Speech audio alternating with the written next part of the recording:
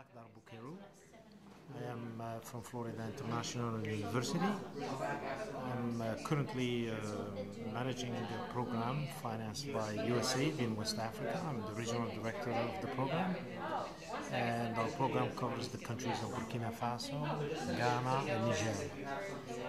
My presence here has allowed me to learn more about the approach that colleagues from NASA, ICBA, and USGS are taking in terms of dealing with the issue of modeling and climate change.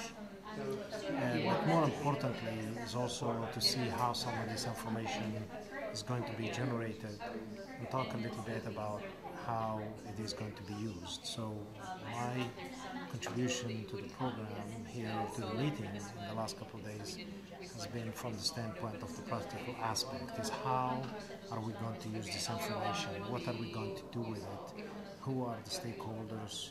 And so once we get to that point, it is going to become critical to be able to put this information that is going to be generated by the modeling teams in the hands of decision makers and the hands of farmers and others who are going to be the main users of such information.